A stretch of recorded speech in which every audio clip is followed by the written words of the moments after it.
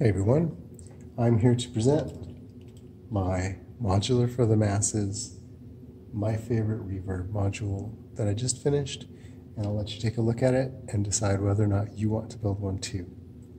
So here it is. It's got 2 channels. They have wet and dry adjusters, crossfaders, a clock adjustment speed, a out, which is the stereo, volume right here. It has stereo out, 2 mono ins, and it has the clock speed controllable by a control voltage with, of course, an attenuator. So let's check out some of the different, the snare drum. I have my little Streets of Philadelphia beat going on. 44 sounds like gated reverb. Alright, that's like a short delay. Okay, 44 through 46 are gated reverb, I think. 7. Up in the 50s is ping pong.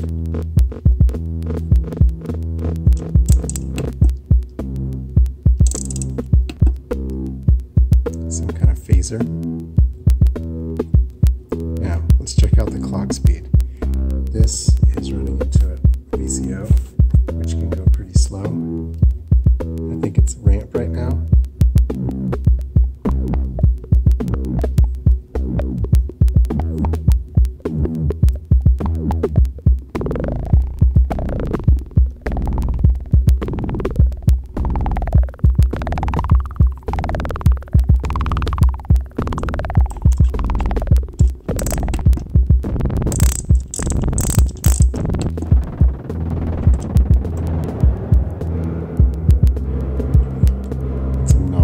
Long, lush reverb. So this has tails, which means if you feed sound into the effects module, inside here it'll go out without turning it down when you change the crossfader back to dry. So let's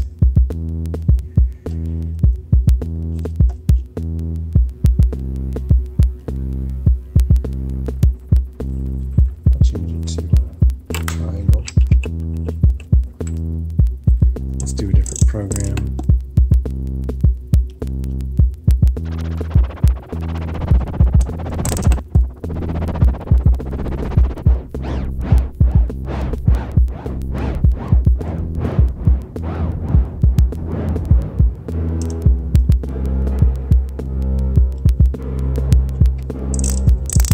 One of my favorite effects on this thing is the early 60s.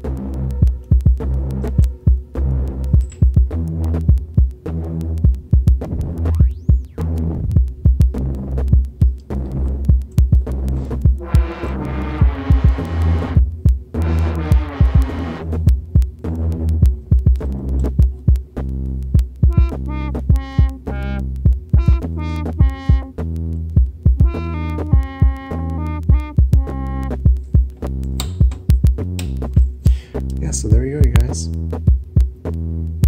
I think everybody should build one of these. Okay, I said favorite was in the low 60s. I meant higher 60s, maybe. Oops.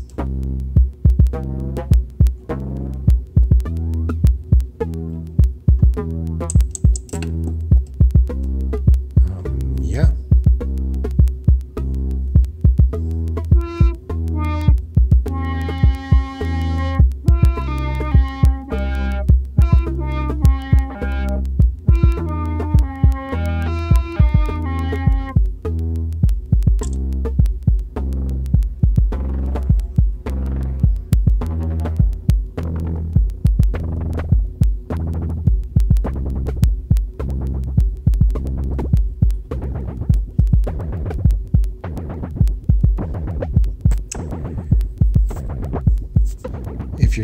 build this module without the wet and dry faders, I encourage you not to do that because some of the effects just don't have any dry at all, like some of the reverb effects.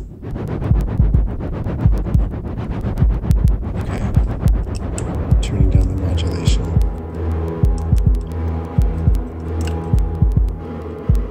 So that's the snare drum. It sounds so much better with some of the dry added in.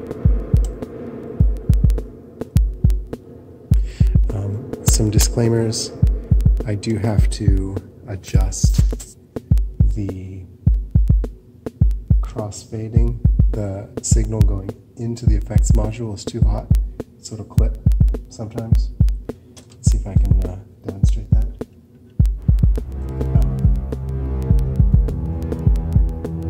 I guess you can hear it now.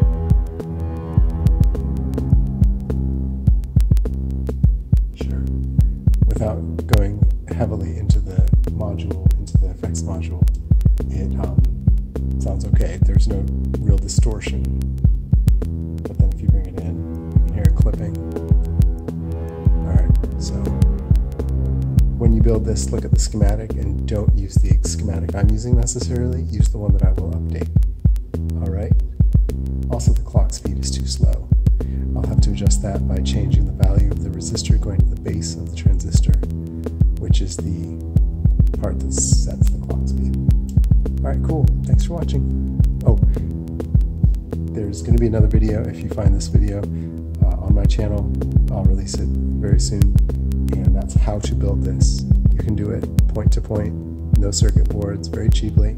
This thing literally cost me probably $30 if you count the module itself for $20, each of the potentiometers at 20 cents, and each of the jacks about 20 cents, and some of the resistors and stuff like that inside. Super cheap. Probably not $30 is what I spent, but anyway, really cheap. So yeah, there you go, guys.